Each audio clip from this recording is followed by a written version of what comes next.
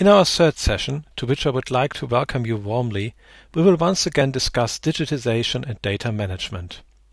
Last time we already established that digitization does not simply mean scanning, but that all data must be enriched in order to be machine readable. This applies not only to texts, but also to images, which we want to deal with today.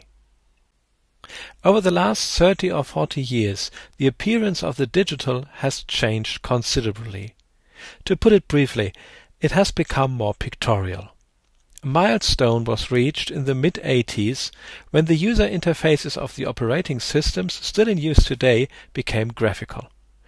The graphical interface now became the user's access to data that was not visible to him. It enabled him to operate application software on a computer by means of graphic symbols and control elements. The design of today's graphic interfaces often uses the metaphor of an office with folders, windows, and wastepaper baskets. This concept became popular in 1984 with Apple's Macintosh, and Microsoft even adopted it in the name of its operating system shortly afterwards. This not only made the surface pictorial, but also translated the complex processes in the computer into generally understandable images. And what a development has taken place since then. Today you can bring the entire visual world onto the screen and interact with it. Passive consumption, which was for a long time a characteristic of mass media such as radio and television, is now a thing of the past. The user interacts with the computer and the users interact with each other in social media. The basis of this communication is a new aesthetic form of mediality. The interface that makes movement in data space possible for all people. And significantly, this happens primarily visually. Looking at the appearance of websites, the change in communication towards pictorial forms is just as clear. The relationship between text and image has shifted extremely in favor of the image, even in traditional daily newspapers, such as the Telegraph, whose articles should actually be the main focus of attention. In short, images have never been as present as they are today. In addition to recognized works of art, technical images, scientific graphics, and photos are at least as important in social media. The omnipresence of images on television and the Internet, the increasing visualization in the natural science, and imaging techniques in medicine have given images an unprecedented presence and significance that no one can escape. In the 1990s, this phenomenon was referred to as the iconic turn, and called for a more intensive examination of the concept and use of images in all its facets. But the change began much earlier. As is well known, the invention of letterpress printing represents an epochal turn point. Pictures, which until then had always been individual works, could now be distributed en masse. The communicative possibilities associated with this were intensively used, at latest during the period of Reformation and Counter-Reformation, to illustrate the respective beliefs of the correct doctrine. It had already established itself as a propaganda medium with the invention of copperplate engravings, which now knew no bounds to reproduction in unknown fineness and on almost indestructible printing plate. But this also raised the question of the original work at art anew. Was the printing block the original, or were there now countless originals? A question that now became even more virulent through photography. Even though the first photographs were composed in a similar way to printings and paintings, the character of the image changed fundamentally. Now it was possible to take supposedly objective pictures of reality and reproduce them as desired. All these methods, however, had a starting point for reproduction with printing plate and negative. Without them there was no reproduction. But even this last specific feature of the traditional image is abolished in the digital. With digital photography, the originals could be copied and distributed loss-free from any copy, so that pictorial social communication could now spread explosively throughout the world.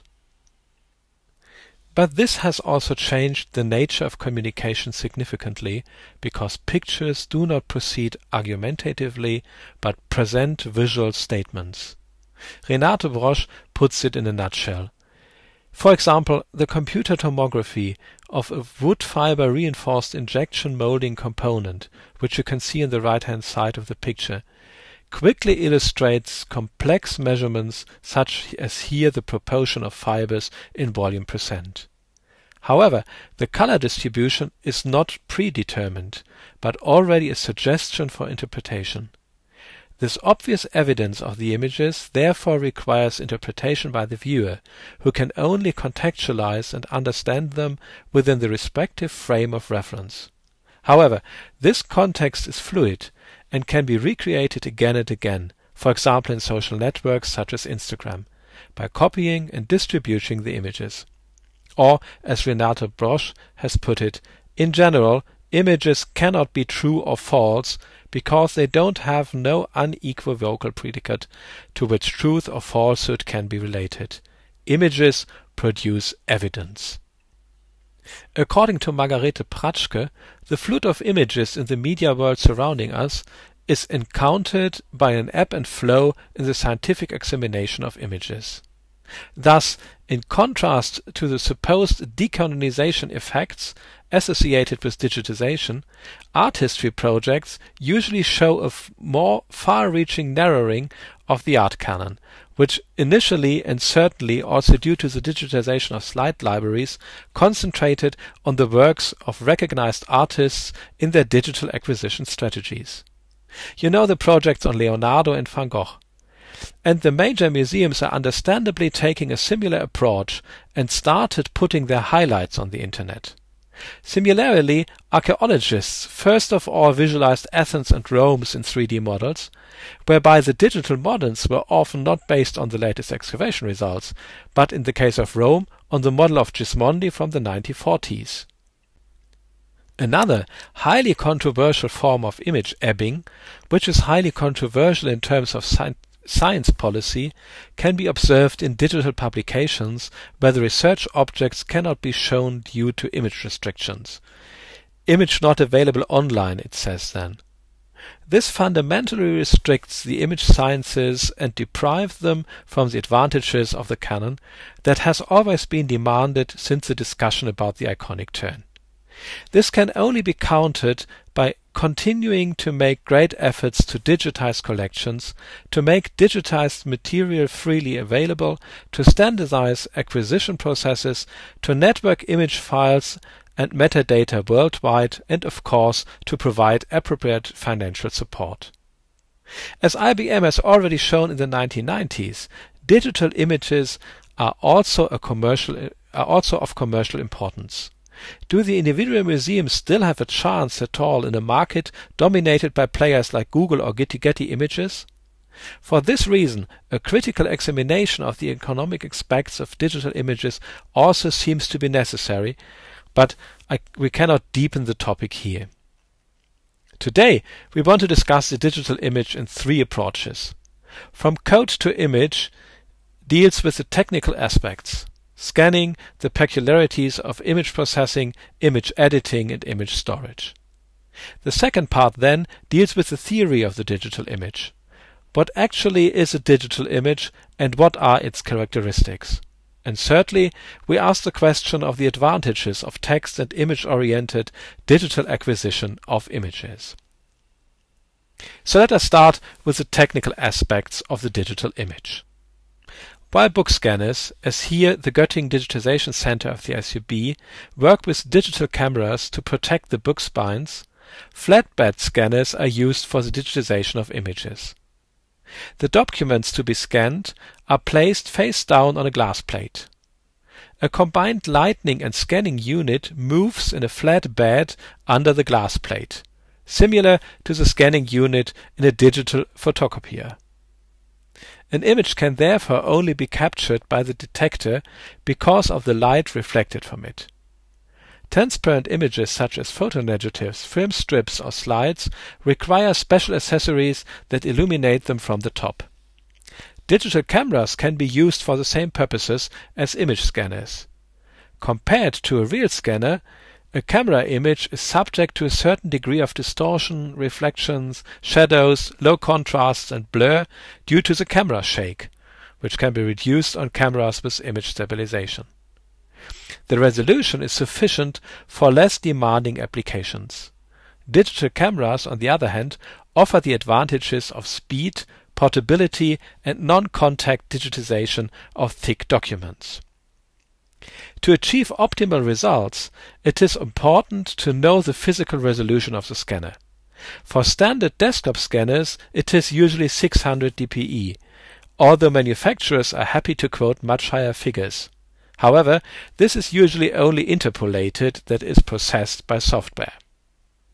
On the screen, everything, be it text, numbers, or mathematical symbols, notes or photos, is seen as an image, because everything has to be broken down into pixels to be displayed. This was not much different in printing. Printed images consist of a collection of individual, very fine print dots, which are only mixed together in the eye to form a raster-free image. As a measure of the spatial print, video or image scanner dot density, dpi, or dots per inch, refers to a number of individual dots contained in a line within an area of 1 inch. Monitors do not have dots, but pixels do. The closely related concept for monitors and images is pixels per inch, or ppi. On the left you see the rasterized version of the print, and on the right the pixelated version of the monitor images. A bitmap image, or raster graphic, consists of individual pixels. In coding, each pixel is determined from 3 values: its position, its color value, and its brightness. If you enlarge such graphics strongly, such staircase effects are created. Even continuous lines are only accumulations of dots in the scaling. For line graphics, a different coding is therefore more suitable, namely the description by vectors. These vector graphics consist of single lines and can be scaled without loss of quality. For large, geometrically structured templates, even relatively small files can be created. However, the color information refers to the respective vectors and the areas formed by them. Graduated color transitions are not so easily possible then. By means of appropriate calculation processes, which every image processing application provides, bitmap graphics can be converted into vector graphics, that is, vectorized, and vice versa, vector graphics can be rendered. As we have already seen, images are rasterized differently for presentation in print than on the screen. A moiré effect that can therefore easily occur during scanning, namely when the amplitude-modulated raster is transferred from differently sized pixels, as used in printing, to a frequency-modulated raster. This effect can no longer be reduced without loss after scanning, so it is advisable to use the relatively good screening algorithms in the relevant scanner software when scanning in images. Raster screens are used as output devices for the digital image, which display the image as a raster of pixels, each of which is assigned a color value. Image size is defined as width times height in pixels, for example 600 to 900 pixels. Monitors usually have a resolution of 72 pixels per inch, although newer ones have a much higher resolution. For printing, 300 dpi dots per inch is usually used. Many monitor drivers try to avoid the negative effect of hard edges bitmaps usually have by using dithering for the display. This is a visual aid or simulation for color optimization and scaling. You can observe it well on the umbrella of the right. The pixel graphic actually has a very small image size. But here the low resolution that is connected with it is overridden by simulation of non-existent colors by showing a mixture of neighboring colors. The dithering method chosen here is called diffusion. It arranges the pixels according to a random pattern. A pixel in a black and white graphic needs exactly 1 bit. If the bit is 1, the pixel becomes black. If it is 0, it remains white. An image with an image size of 100 times 100 pixels consists of 100 times 100 times 1 bit, that is 10,000 bits, or 1250 bytes, which is 1.22 kilobytes. Accordingly, 2 bits are needed for 4 gradations, 4 bits for 16 and 8 bits for 256. This is also the usual color depth of grayscale images, and also here the actual file size can be calculated analogously.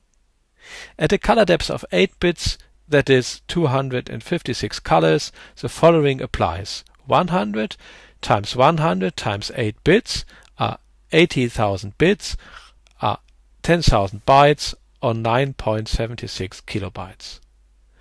Color depth 24 bits means 60,077,260 colors. 100 times 100 times 24 bits, or 240,000 bits, 30,000 bytes, 29.3 kilobytes. A table on the right clearly shows the relationship between color depth and file size. The color depth is in bits, thus defines the number of colors per pixel. The appearance of the colors also depends on the output medium, display or print. This is because a different color space exists here.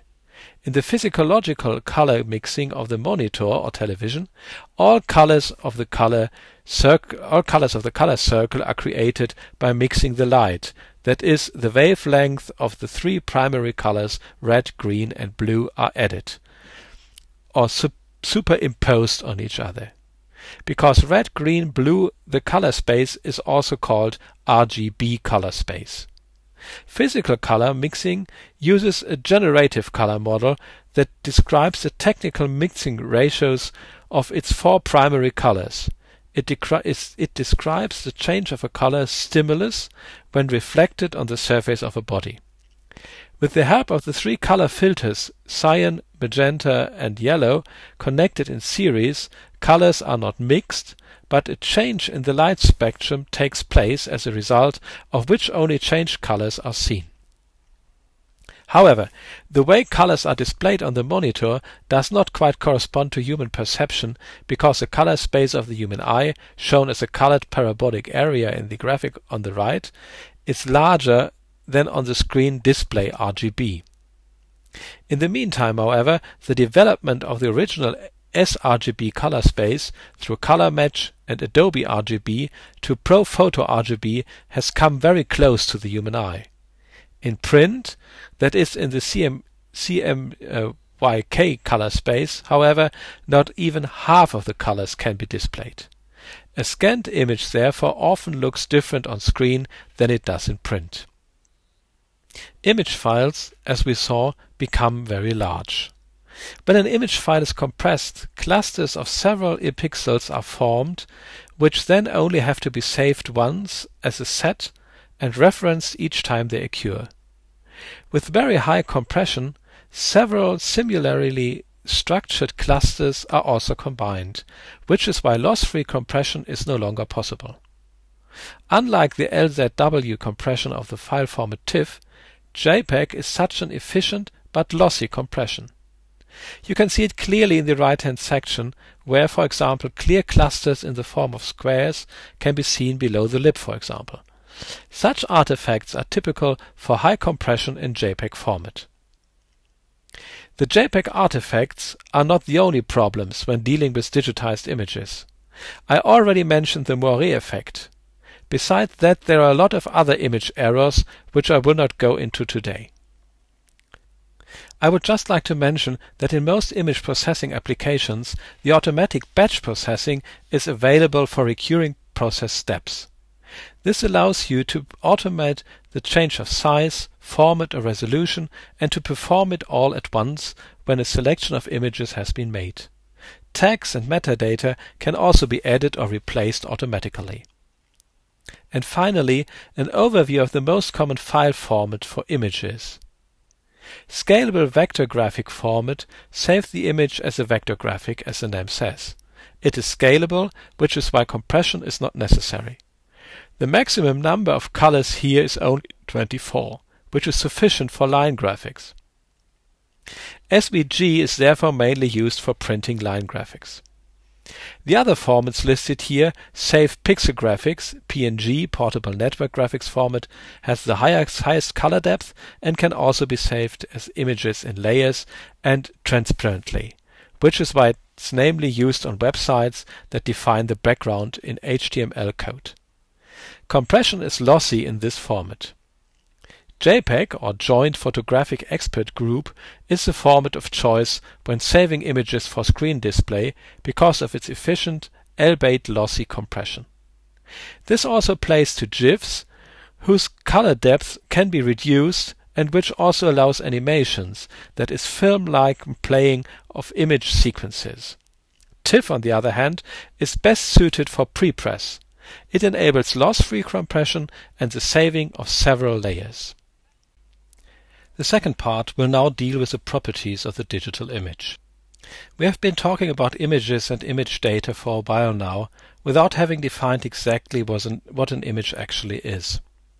In the first lesson, we had emphasized that image sciences use an extended concept of the image, which includes all historical and media forms of the image, namely two-dimensional pictures and graphics, plastic images and artifacts, photographs, electronic and digital images, as well as virtual spaces.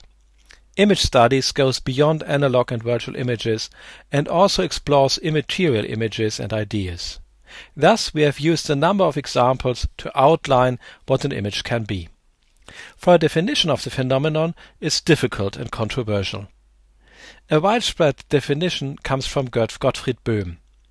What we encounter as an image is based on a single basic contrast, that between a manageable total area and all that is included in terms of internal events. The relationship between the vivid whole and what it contains in terms of individual determinations of color, form, figure, etc. has been optimized in some way by the artist. In short, it is a two-dimensional phenomenon with artistically designed individual determinations. But to what extent does this definition also apply to the digital image? If one takes a look at the creation of a digital image, it is by no means clear what exactly is the stage of image manifestation in this process. In other words, at what point should one speak of an image? From a motif, in this case a tulip, an image is transferred to the image sensor by means of a lens in mirror image, which actually only measures the incidence of light. The result of the measurement is only converted into pixels by image processing and saved on a storage medium. For the human eye, however, the digitally generated image is only visible on the camera display. As a rule, at least professional digital cameras store the image information uncompressed in RAW format, which is then converted on the PC with the aid of an image processing program into a format that can be displayed and printed on all systems. So the question arises here, what exactly is the digital image? The signal captured by the light sensor? The image transformed into pixels in its processed or stored form? Or does a digital image only exist as such when it can be seen by the human eye? And when exactly is this the case? The display, as a graphical user interface, forms the front end, the receptive surface on which the contents called up from the back end, that is, the invisible interior of the data world, are made visible. Digital images can therefore only be visualized as images by means of imaging techniques. The digital image is actually only now in existence. So if we define image as a visual phenomenon, which is not necessarily the case with images in the mind, we must agree with media scientist Klaus Piers, who has put forward this thesis that digital image does not exist at all. For him, there is something that uses information-giving methods to produce data, and there is something that uses imaging methods to produce images. Both phenomena are decoupled from each other and completely heterogeneous. This conclusion is only correct, however, if there is in fact no connection between coded information and its visual implementation on the screen. In current image practice, however, this is not the case. Jens Schröter therefore attempts to define the digital image as a pictorial phenomenon with concrete characteristics generated by digital code. And Harald Klinkler goes one step further and speaks in general terms of visual information, which can be visualized on a display or printer, modified with image processing software, and distributed by email, internet, computer games, and so on. Following Harald Klinkler, we would like to define a universal concept of images. The picture as a visual phenomenon then consists of light information on a picture medium. In the case of a painting, it is color information in bound pigments on a picture carrier made of wood, canvas, or other material. The photo consists of brightness information in silver nitrate molecules, which are reproduced on an image carrier, usually silver gelatine on paper. And the digital image comprises color information in bits for output on a display with variable brightness values of the RGB subpixels. If we link this distinction to the traditional art historical approach to images, we obtain a model consisting of 7 layers, which we have to imagine as an onion in terms of hermeneutic penetration, where we first penetrate to the center layer by layer. But how is the information structured? That depends very much on the file format. Each saves the position, color value and brightness of the pixel in a different coding. The most common file formats you should know are in the field of raster graphics: BMP, DNG, GIF, JPEG, PNG, Photoshop's PSD, RAW and TIFF. Vector graphics are usually saved in Adobe Illustrator, encapsulated PostScript, VMF or EMF formats. If you want to know more about this, you can get a good overview and commented lists of file formats in the Wikipedia article Image File Formats. Besides the pure code, an image file also contains metadata. Besides automatically generated information about the file format, the file size, the file path, or the date of creation and modification, camera data like exposure time, aperture, etc. can also be stored here. Text fields are also available for describing the image content. Jens Schröter had defined the digital image as a pictorial phenomenon with concrete characteristics, created with digital code. These properties include the granularity and addressability. The granularity of data is the number or depth of subdivisions when they are captured. The information can be fine granular in many pixels or coarse granular in a low resolution with a few pixels. For example, the color depth and dot density of the scanner, digital camera or monitor determine the appearance of the digital image. Each pixel can be addressed exactly, and this with a mathematical precision that is not possible with language. This addressability is also given in image processing with a gradation curve, where the pixels can be selected and processed independently of each other and with tonal value accuracy in the tonal value range between 0 and 255. Thus the examination of the image is freed from the textual description, where the image was often only an illustration, and gets its own instance, which can now be examined in the smallest detail. For image science, this means that the analysis of images can now be measured and processed digitally as well as linguistically and textually.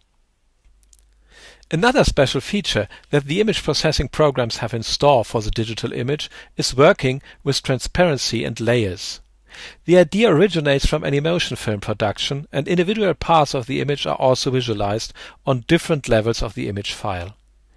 The digital image therefore consists not only of individual pixels, but also of layers on which the pixels are grouped together and sometimes in competing versions. The digital image can be manipulated in a targeted manner. Color corrections and falsifications are possible without leaving traces. The visual has developed more and more from the depictive to the constructed. This has far-reaching consequences for the way we act in social discourses. For we're living in the age of deep fakes, that is, images and videos created with deep learning methods that want to make us believe convincingly that what is shown is a real existing document. Famous is a video sequence published in 2018 in which Barack Obama looks seriously into the camera and says, "A new age is dawning, in which our enemies can make it look as if all sorts of people are saying all sorts of things, even things they would never actually say. Only that these words have been put into his mouth literally by Jordan Peele."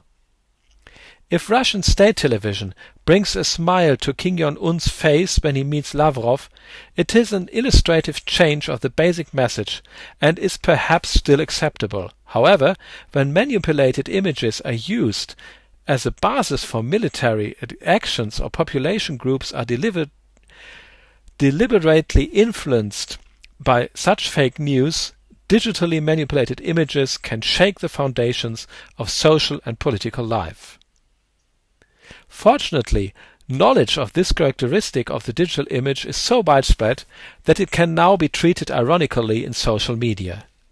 And in this use of the word digital, there is now also always a sense that something is not real, that it is a fake. However, this manipulability not only accommodates self-representation, but also the image scientific way of working, in that it turns the digital image into an experimental medium that can be reconfigured in many ways, restores past states, simulates hypothetical, and perhaps even preforms the future. This variability and processability of the digital image can thus certainly be seen as an advantage, which on the other hand of course also lies in the fact that it is possible to make loss-free copies. The digital image differs fundamentally from its analog counterpart in that the visual information is separated from its material appearance. For Mareike Huting, digital images are therefore only mosaics of particles. The essence of digital technology is that it breaks everything down into a collection of point elements. In order for a digital image to be seen, it must therefore be recalculated. Zero-dimensional points must be converted into an image. The digital image is therefore never static but always in motion and reacts to each of our movements. It flows across the screen 60 times per second, varies depending on the hardware, software or internet connection used, and reacts to our input. It is basically malleable, reconfigurable and fluid. Since the digital image can be rendered anywhere and at any time, it exists only in the moment.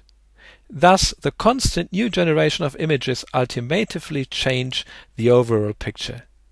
In this understanding, images, as well as the facts clarified by them, are situational and thus often fluid, dynamic and unstable.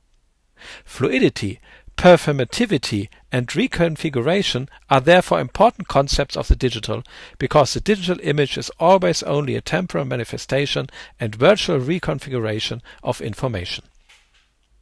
Another important characteristic of the digital image is its ubiquity, or, for lack of materiality that binds objects locally, it is simultaneously present and globally available as a code.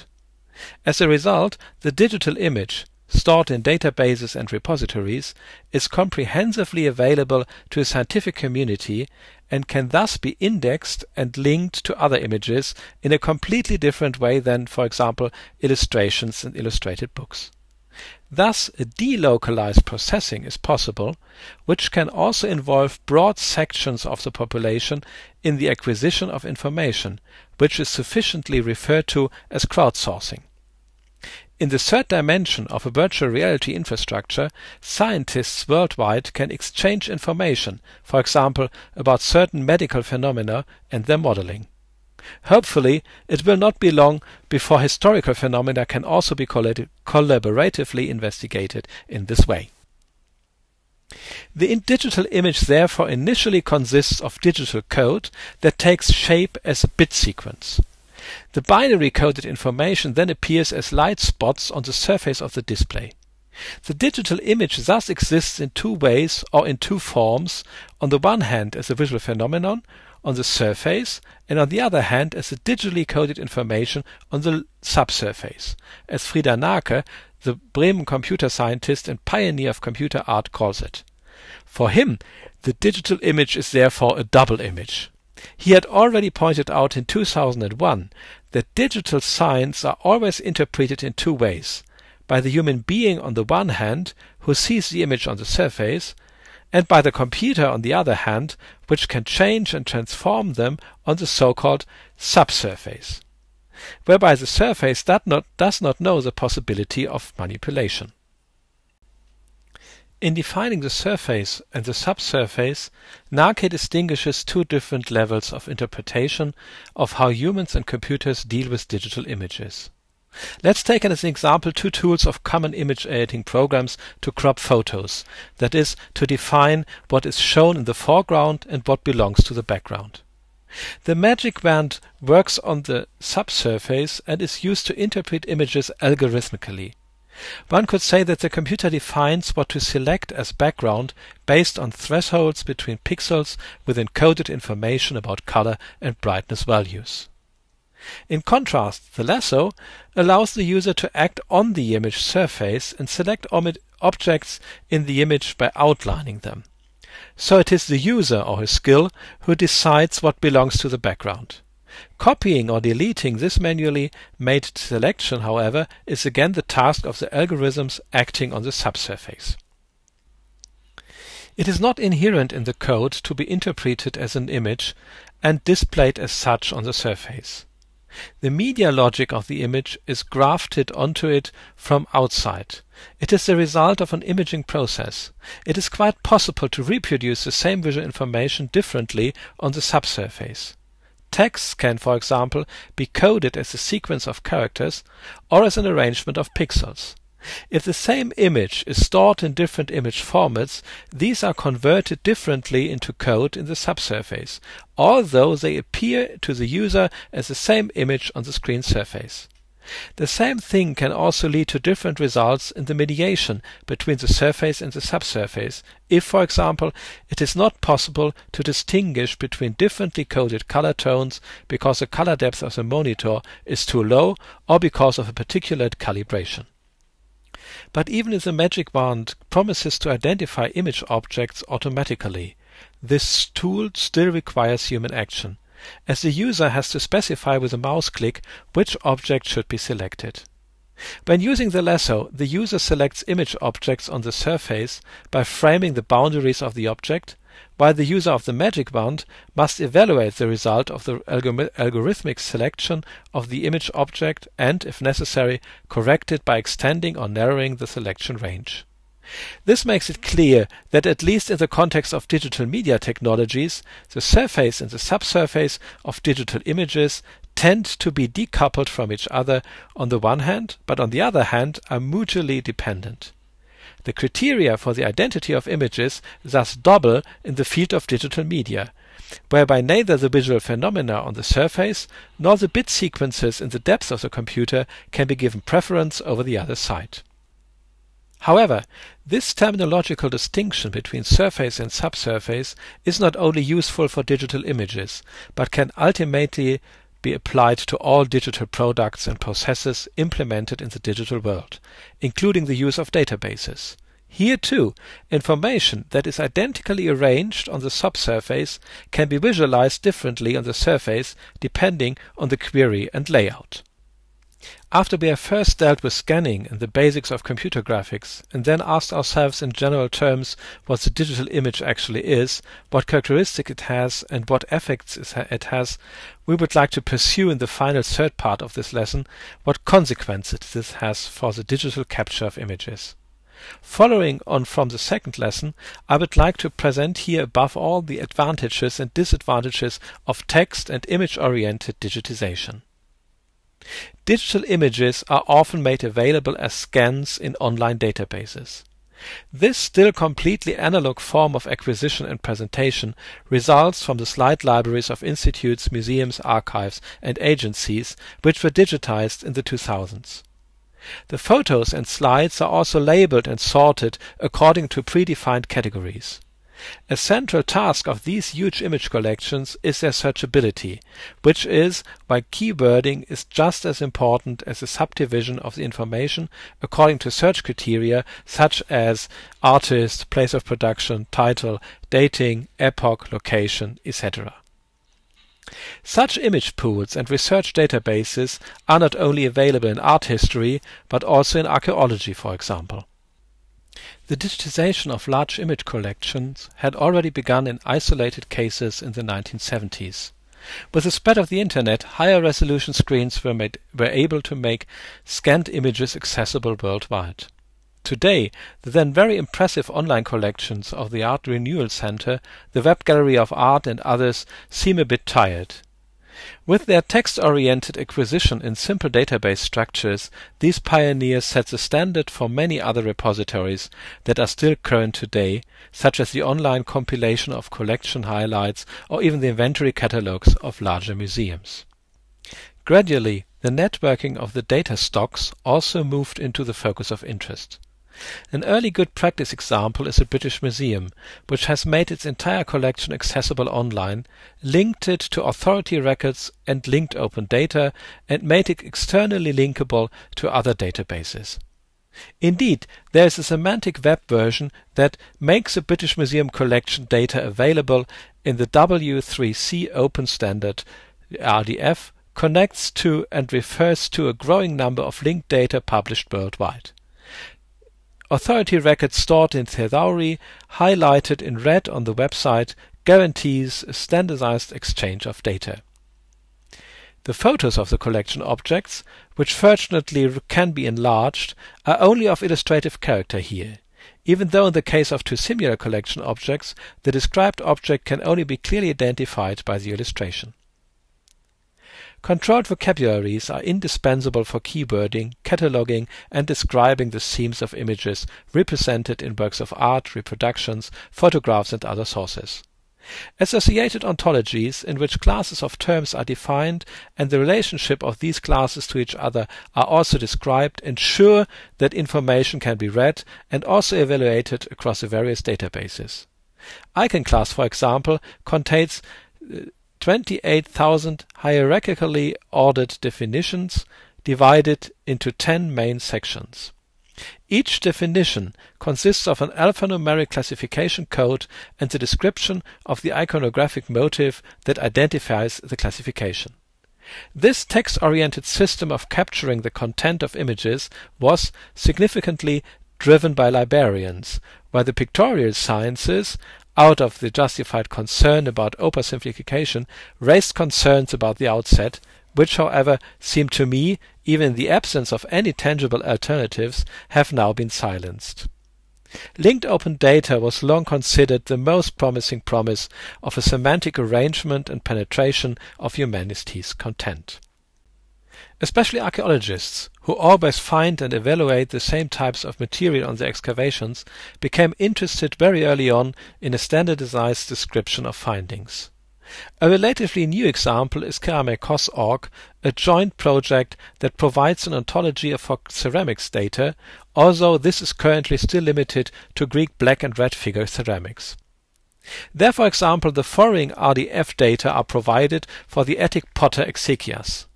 Started with the naming of XML version and the encoding, the various namespaces or XML namespaces used here are first identified. The way they work could be compared in a certain way to prefixes for telephone numbers, which provide a deal-in node or, in this case, a linguistic frame of reference for all subsequent entities. For the indication of the place, namespaces must then also be determined before one can go to the geographical name Attica. Attica is defined here in a SCOS core. The SCOS core, or Simple Knowledge Organization System core, is an RDF scheme for representing thesauri and similar types of knowledge organization systems. SCOS core can be used to port existing knowledge organization systems to the semantic web, or as here, to create simple concept schemes for the semantic web from scratch. In our case, the resource Attica is assigned preferred labels in the different languages and spellings, and the definition Attica is a historical region that encompasses the city of Athens, the capital of Greece. Exact match also refers to other already existing ontologies and thesauri. In the same way, other concepts linked to exegias, such as black figure, are then defined. And then the name of the Greek vase painter and potter. The establishment of such an ontology means that the vase painters, their style and place of production can be adequately referenced in databases and on the Internet, regardless of the input language. For example, if one searches for black figure vases from Athens, this ontology can also be used to display pictures which have been marked only with the name exegias. Thus, indexing and searching in the image meta search is done via metadata such as keywords or links. The images and objects themselves are thus understood as and interpreted, detached from their appearance, as a bag of words. There it is no question that such a procedure can be useful, but it hardly does justice to the specific character of pictures. Moreover, the text-oriented acquisition of pictorial works is time-consuming despite all the ontologies available.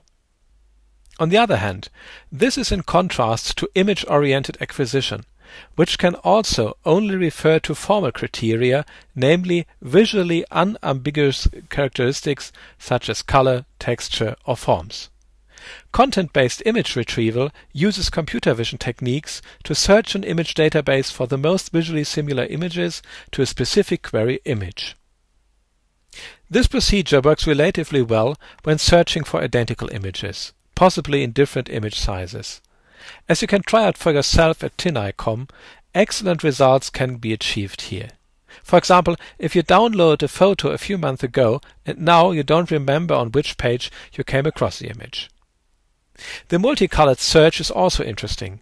Here you can select 4 colors and enter their ratio to each other in %, and from the amount of all photos uploaded to Flickr, you will get all images that have the desired color distribution. The methods considered so far have not annotated the images in the image itself, but have external indexed the respective image files in databases or enriched them internally with metadata. Automatic image annotation proceeds differently. Here, methods of pattern recognition and machine learning are used to automatically assign metadata to digital images in the form of subtitles or keywords automatically, using extracted feature vectors and training annotations to automatically apply annotations to new images. It is thus a kind of classification for several, in fact many classes, using relevance models to match the text vocabulary within the visual vocabulary. The basis for automatic image recognition is the annotation of images in training sets. Similar to text annotation, the respective areas of the image can be marked and provided with meaning. Such procedures are used, for example, in autonomous driving, where lines, in this case the road boundaries, are marked or moving cars are outlined as cubes. These markings are used to train neural networks on large image data sets to recognize these areas automatically in the image data. In the field of image science, rather bounding boxes and full segmentation are used. In the one case, the image objects to be recognized are knotted or surrounded by a line. In the image file, the pixels selected in this way are then stored as a cluster and marked. More time-consuming, but pixel-exact, is the segmentation of the image into its image components, which are marked in different colors and annotated with a term. You will get to know these two methods in the coming semesters. First of all, we would like to refer you to various annotation tools as far as they are compiled at Wikipedia.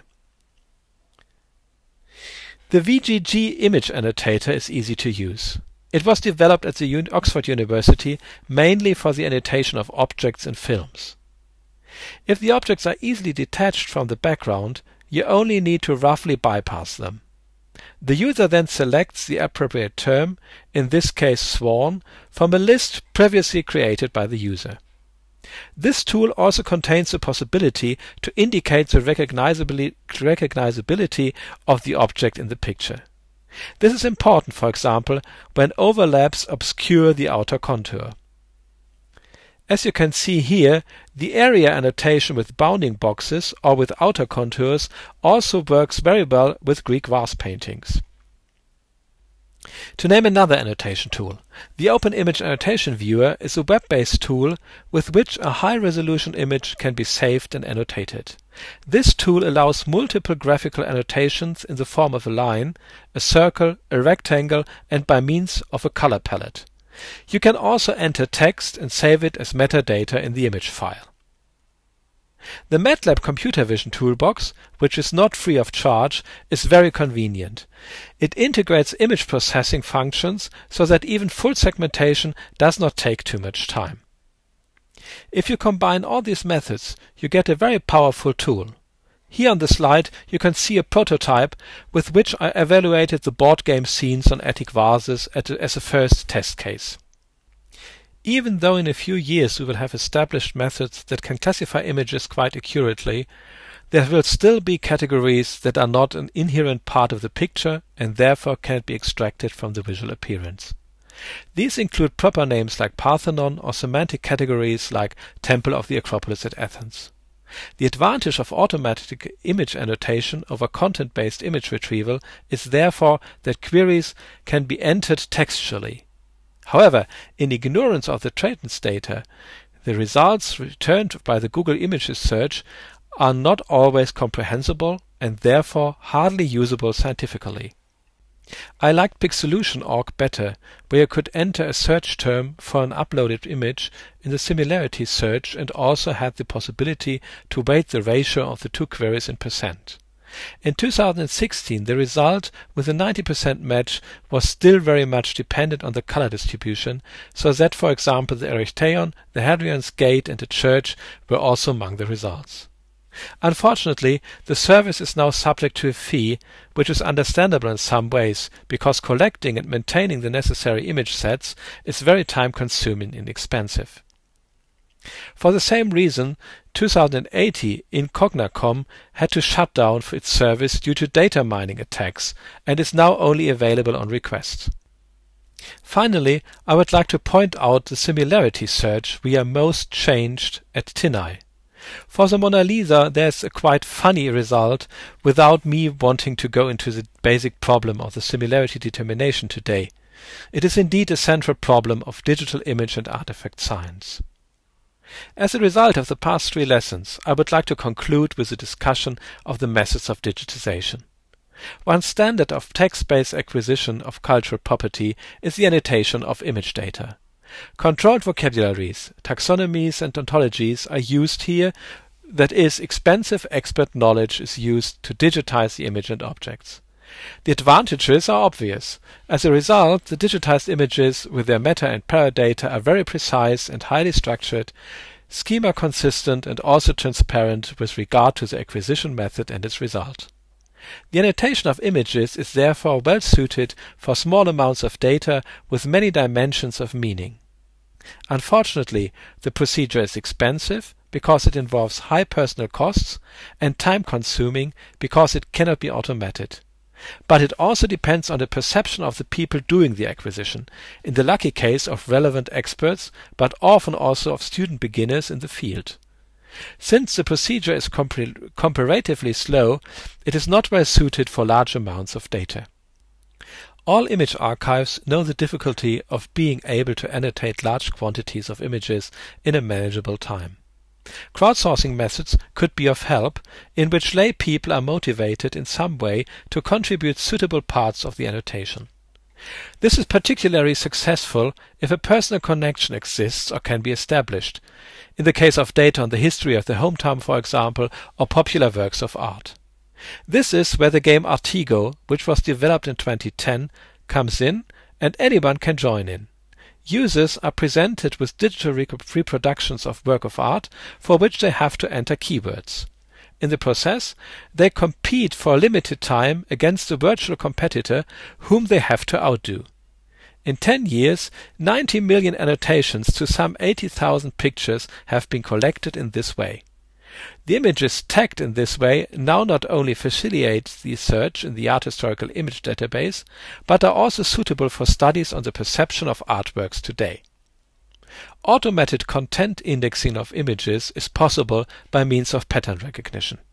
Statistical and probabilistic models such as data mining, image analysis, natural language processing, etc. are used here. This process can be automated and leads to useful results quickly and cheaply. Therefore, it is also well suited for large amounts of data. Conceptual consistency of the acquisition over the entire process is guaranteed, and the results can be reproduced at any time. One of the main problems of image recognition is its lack of transparency. What exactly the neural network used in deep learning methods do is difficult to discern and can only be inferred from the results. Semantic depth is also a problem. Image similarity search can only detect correlations between images, but not generate causality. So far, therefore, pattern recognition is really only suitable for very large amounts of data, especially since most neural networks expect a uniform distribution of features. After all, in order to recognize one motif, countless ones are needed to learn beforehand. In summary, one can say that small amounts of data and qualitative analysis benefit from the annotation method, while large amounts of images and corresponding qualitative elevations should use image pattern recognition. However, the two procedures need by no means be mutually exclusive. After all, even with pattern recognition, the training data are first annotated. One study that uses both methods is, for example, the Passau Neoclassica project. CDOC-CRM enriches an ontology for formalizing knowledge of art and architectural history with terms derived from contemporary sources. The controlled vocabulary is multilingual, including English, French, and German. Deep learning and distribution semantics algorithms are also applied to image and text data. Automated object recognition searches museum photographs as well as contemporary drawings and engravings for the classified pieces, in this case specific chair shapes, while text mining connects to terminology and descriptions. One can perhaps gauge from this how much the image and object sciences are now also benefiting from digital processes. This is especially the case when we are dealing with large, best-structured image sets, which unfortunately are not yet generally available. So corpus building is still a very important thing, and to ensure that all efforts do not go to waste, they must remain compatible, which is best achieved with authority records. Which brings us to the challenges in dealing with the digital image. As you have seen today, the acquisition and indexing of images is still a central topic. The critical and reflective handling of visual phenomena and their fluidity has also become more topical now, and must be examined again and again, also from the social sciences. And last but not least, the theory of the digital image and the manifestations of the digital turn are also the subject of current research discussion and a priority program of the German Research Foundation. If you now ask what you should know after this lesson, it is first of all the basics of visualizing information. In addition, you should be able to name and distinguish the basic properties of graphics, such as image size, resolution, color depth, color space, compression, transparency, layers, etc. The file formats for storing pictorial information and their differences are important in practice, especially for the question of which data format is best to choose. I had already talked about current positions on the concept of the image and its relevance for the humanities in the first lesson. Today it has been expanded by an important facet, namely that of the digital image. I demonstrated the possibilities of textual labeling and visual annotation of images at the end, which is important to any kind of digitization. But the relevance of metadata in and to image files also makes up an important part of this. This results in the requirements for what you should be able to do in the future. On the one hand, you should be able to select suitable graphic formats for different usage scenarios and long-term archiving. On the other hand, you should be familiar with an image editing program and be able to edit digital images, that is sizing, manipulation, cropping, working with multiple layers and suitable saving. But also the use of automatic batch processing for similar process steps is something I would expect from you. In the exam, there will be a first part where mainly terminological questions arise. Here I could ask, for example, what is meant by image size in computer graphics. This is followed by more extensive questions which you should answer with more than one sentence. After today's session I could ask, for example, what is a digital image? What properties does it have and what are its implications? A shorter question could be, which file format would you use for a printed publication, which for an image database? And of course, you have to justify your answer. Or I could ask, what possibilities for image-based data search do you know? More essayistic and thus located in the third part are questions like, what is the iconic turn? What part does a computer play in this development? And I will also ask you for your opinion. For example, what difference do you see between text and image data? It goes without saying that you will have to justify your assessment here as well. For more in-depth information, here are again some textbooks and an article that I recommend. And with that, I bid you farewell and wish you a good week.